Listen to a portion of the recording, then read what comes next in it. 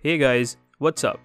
Today we're gonna install MIUI 8 running on Android Marshmallow 6.0.1 on the Samsung Galaxy Note 2. Let's get started.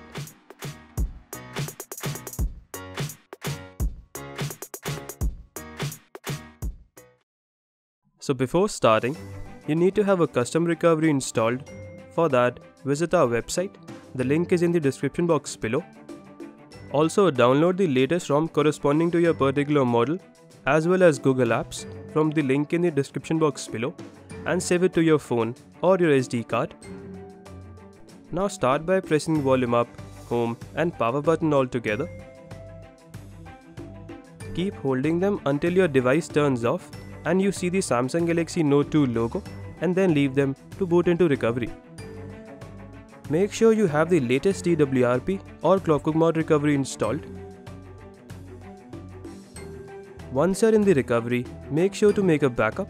This makes things easier to revert back to the previous ROM. Now go back, go to wipe, swipe to factory reset.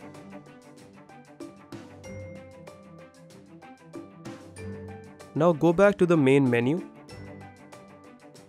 and go to install. Navigate to the folder where you saved your ROM. Now select the ROM and swipe to flash.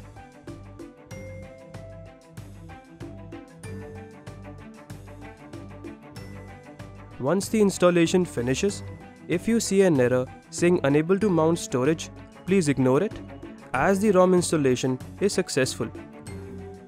Now once done, go back again and similarly select the Google Apps and swipe to flash.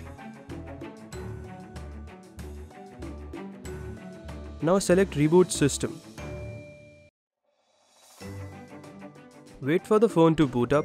It may take a few minutes, so be patient. The phone has finally booted up. Let's check the Android version. It is running on MIUI 8 Beta, layered over Android Marshmallow 6.0.1.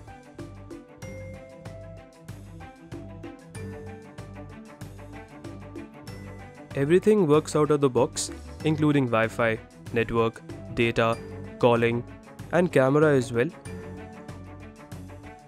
Image capture mode works. You get HDR mode along with normal mode. And also video recording works just fine.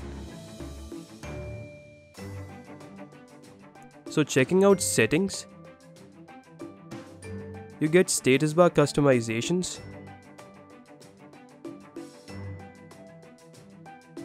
second space for multiple usages,